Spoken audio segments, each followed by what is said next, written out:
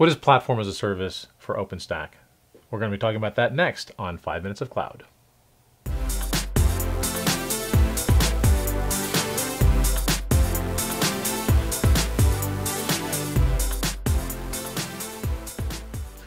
So when we talk about OpenStack and we talk about platform as a service, we're stepping out of the core model of what OpenStack actually provides. OpenStack's principal functions, its core resource functions, are infrastructure as a service focused. So managing compute, managing network, managing storage services. When we talk about platform as a service specifically, the NIST model describes this as a set of resources that are not specifically infrastructure. I'm not specifically talking now about compute, network, or storage. I'm talking about a set of additional higher level software resources. Often people talk about database as a service or application runtime environments as a service that would make this up. There are also tools that enable platform as a service sort of end-to-end. So they provide a different interface into the cloud space. And that would be things like the Red Hat OpenShift platform or the Cloud Foundry platform as ways of actually managing application bundles and managing the scale up and down of those bundles, upgrades and rolling upgrades, things of that nature, all can be handled by these platform as a service entities. In the OpenStack space, there is actually a project, I believe it's even in the big tent, called Solum, that was intending to provide that kind of a solution.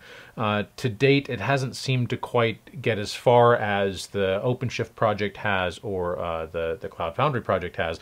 And so those two are the ones that one normally sees deployed as platform as a service entities within an OpenStack environment. In that case, OpenStack's principal function is actually providing infrastructure services under the platform as a service cover. So the end users would actually interact with the platform as a service offer rather than the infrastructure services offerings below that.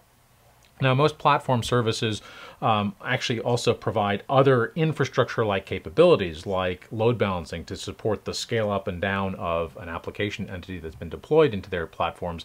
Again, OpenStack can provide the actual load balancing service in an as-a-service offering. So LBaaS is the component within the Neutron service that provides load balancing functionality.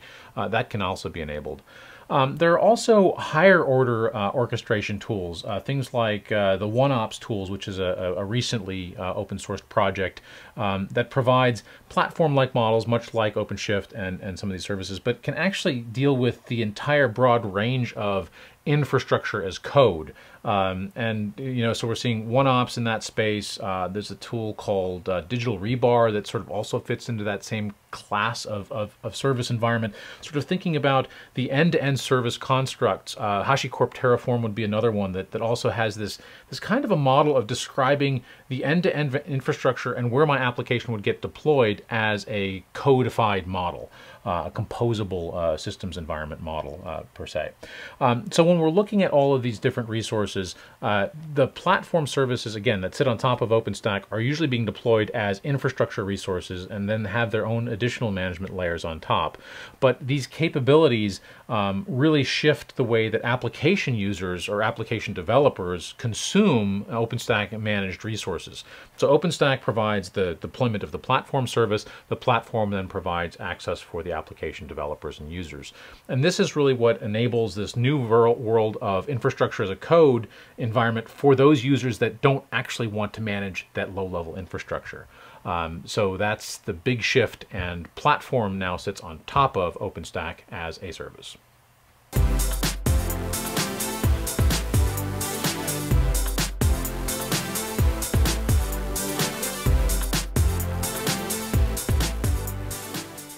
Thanks for watching.